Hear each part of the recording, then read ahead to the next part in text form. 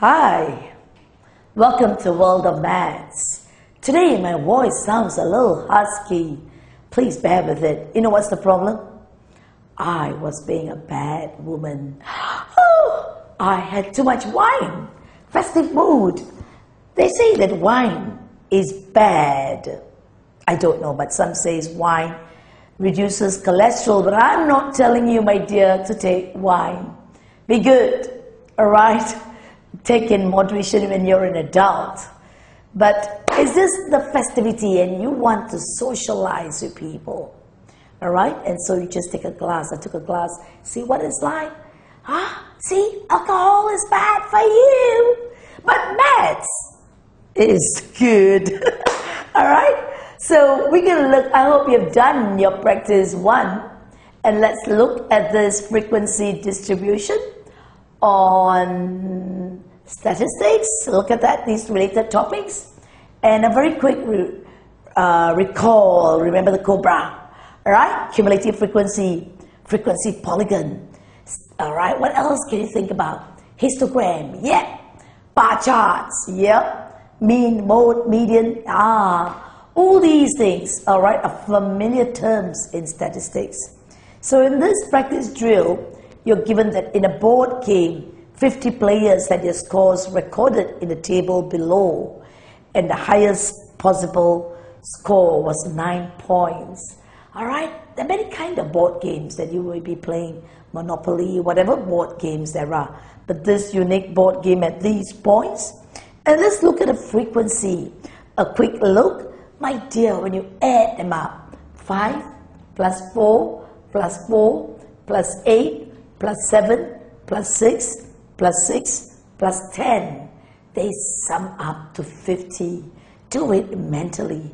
Do you see that? Great. So that's the score. For each score, that's what you get. But when they say that the highest possible score is 9 points, what does it mean? It means from after 7, that means 8 and 9, you get 10 people scoring in that score. Okay? So now they want you to draw a histogram. What else? A frequency polygon. And then they want you to state the median and the mode. And if you want to find the mean, it's not a hassle. So very quick do if you've done it. Let's check it out if you're right. Okay? This number 50 is the total frequency, and these are the scores. Now, if they want us to draw a histogram, we want to look at the scores, and we need to have the x and the y, the x and the y-axis. The y-axis always represents the frequency, right? So the frequency here is actually the number, the frequency, the number of people scoring that game, CY. Please take note of that. And this is the scores. And it's from 1, let's look at it, 1, 2, 3, oh, we need to go to 10. Am I having enough space? 4, I wouldn't have enough space. So I'm going to make it smaller. All right, let's look at it. Oops, my yellow chalk. I'm going to say here is 1, 2, 3, and the 4 is here. 5, let me get it a bit closer. 5, 6, 7, 8, 9, 10. All right? And am I getting it right here? Look at it. What did the scores go up to? To 9. 10 was just the number, the frequency. So this should not have been in, because beyond 9, there was no score.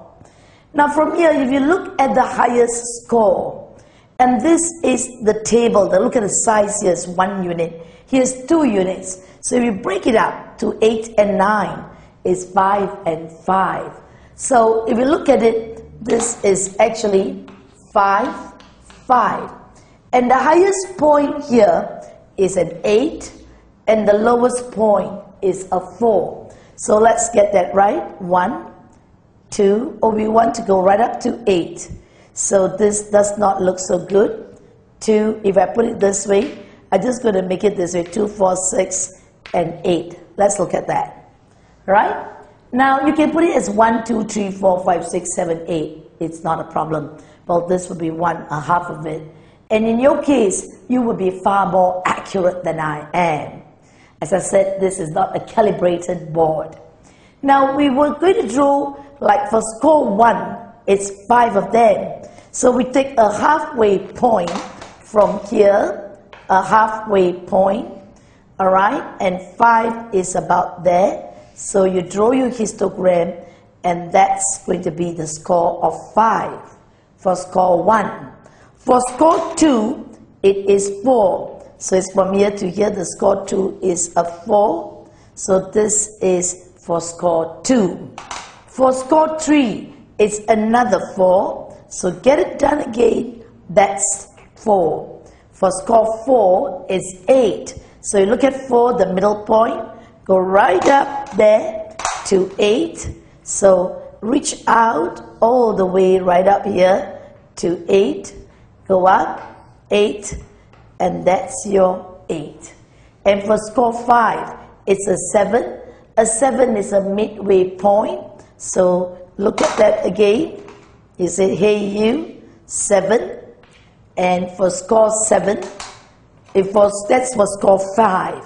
If you look at 6, it is 6. So you said 6. All right, you're 6 here. So we said that's 6. Okay, mid to midpoint. And for score 7 is also 6. Look at that. Well, you can see that my accuracy is not very good. Forgive me, please. Now, if you look at this part between 7, when we say 9, 7 is already included. I don't put an equal sign there. It's more than 7. That means it's 8 and 9. There are 10 of them here. So it's 5 and 5. So what you've got to do is you look at 5 and you set right up from 8 to 9, and then you look at this again halfway, all right, from 8 score, and this is a 9 score, and that's 5.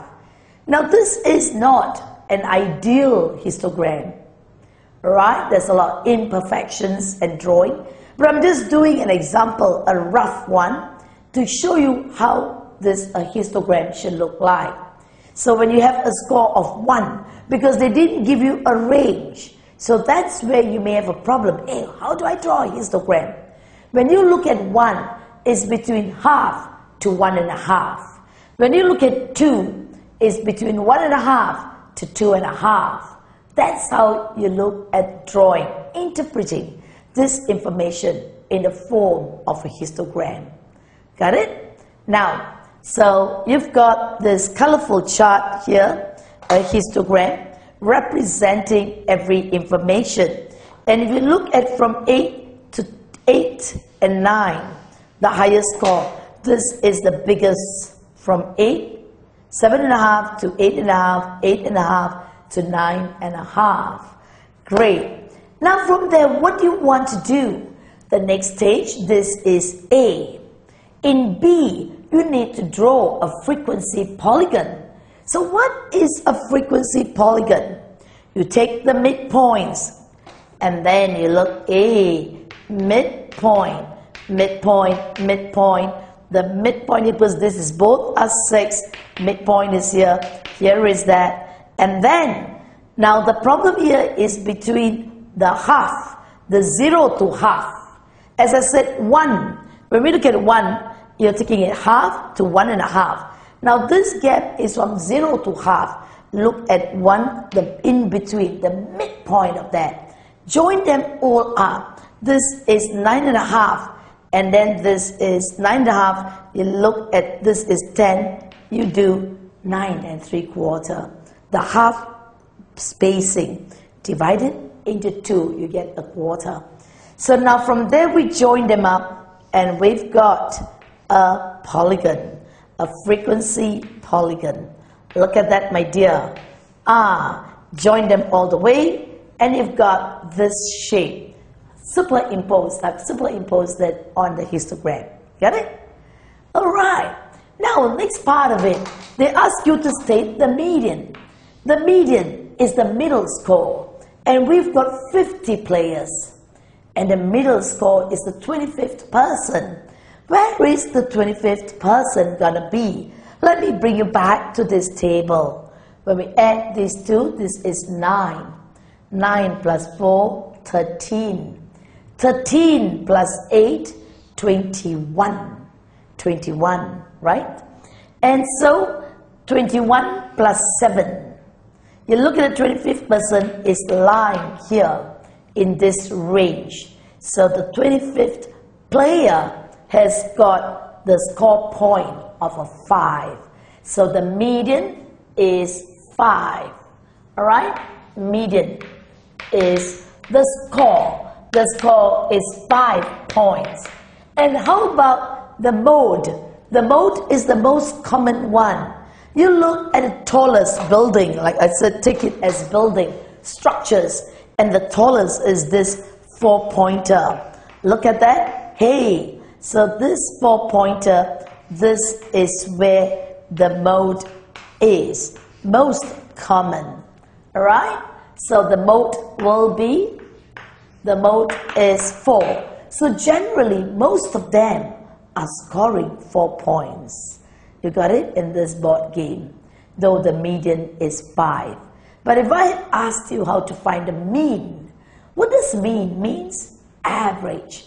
Look at this median, middle, mode, O, common, and the mean will be the average score. Well, they did not ask here, but I just want to share with you. You add the total score, the frequency multiplied by each score. So if this is the frequency multiplied by the score, sum them all up with this. Remember the formula? Sum up each of them and divide by the total frequency. Alright? Well, I just heard my handphone. Kumar, yeah, what are you doing? You got a handphone message. Oh, my God, I better off it. So, I'm gonna off my handphone. That's not right. Sorry about that. Okay? Now, so look at that. That gives you the mean. Get the sum of the frequency. Add them up. Divide by total frequency. In other words, it's 5 times 1 plus 2 times 4 plus 3 times 4 plus 4 times 8 plus 5 times 7 plus 6 times 6 plus 7 times 6 plus, now here you've got a range. The range here is 7 to 9. That means you take the midpoint, which is 8. 8 times 10. Alright? Add them all up and you divide it. And you divide it by 50, and that would give you the mean. So I hope you've got a quick revision of how a frequency polygon is drawn, a histogram, and if you got it right, hooray, well done. And we'll get to the next sum. All right, move on, my dear.